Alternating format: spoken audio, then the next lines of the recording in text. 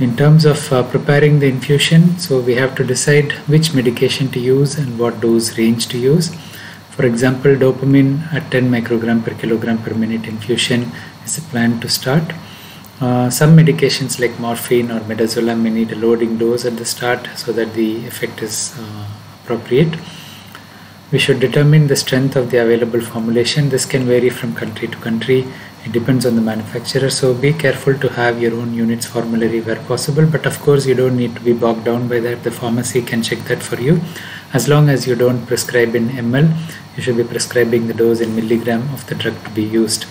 So you mention the diluent that you want to use and the exact milligram of the drug you want to add in the diluent to make the proportion of infusion, but you don't prescribe the ml of dopamine, for example. So if the strength of the formulation is different, you would not be confused by that. So it's very important that you remember that, especially when you are moving jobs or moving from one unit to the other. So we should determine the concentration of medication you want in the infusion. So this is often guided by the formulary, and different formularies have different approaches, but most of them follow a similar principle. If you have a normal fluid intake, you may prepare a more dilute formulation, while if you want to restricted fluid intake, you should concentrate it as allowed. If the dose is higher, obviously the volume will go high if it's a diluted formulation, so better that you use a concentrated formulation. So an example is the use of single or double strength morphine. The same applies to insulin, for example, or many other medications. Where the dose goes high, you think about concentrating it so you don't waste your valuable fluid intake on the diluents used. So for dopamine, for example, usually it's at a strength of 1000 microgram per ml or 2400 microgram per ml, and most units settle with 2400 microgram per ml as a standard, unless you have a specific reason to use this.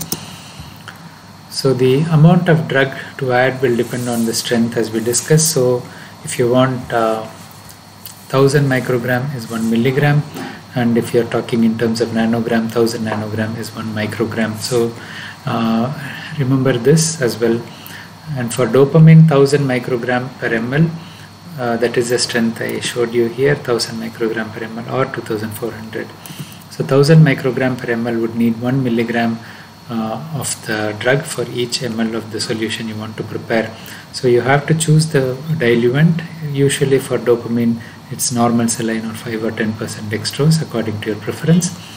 And if you want to prepare an infusion volume of 25 ml, we need to add 25 milligram of dopamine to make 25 ml. So when we say to make 25 ml, it's to have a total volume of 25 ml. So for the 2400 microgram per ml, we would need to add 2.4 milligram per ml, and if we are preparing 25 ml, 2.4 times 25 will be 60 milligram of the medication. So you can easily remember that when we prescribe dopamine infusion, the common used strength is 2400 microgram per ml, and you need to add 60 milligram. This is irrespective of the weight of the baby, so this kind of formulation is easier to use.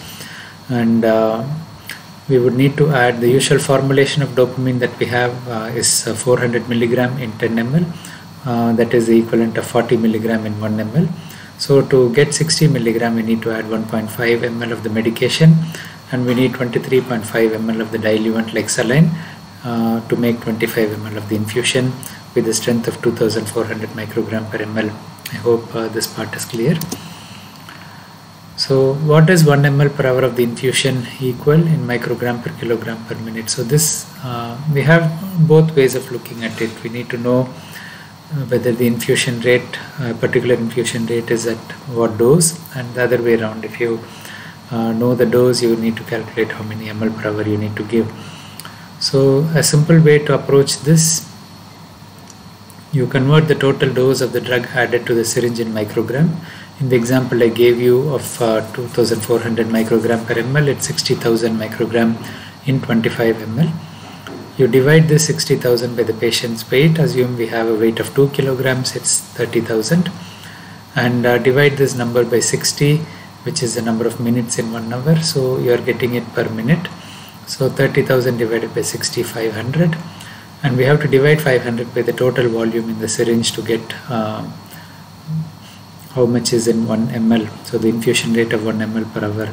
So 500 divided by 25 is 20 microgram per kilogram per minute. So 1 ml per hour will give you 20 microgram per kilogram per minute.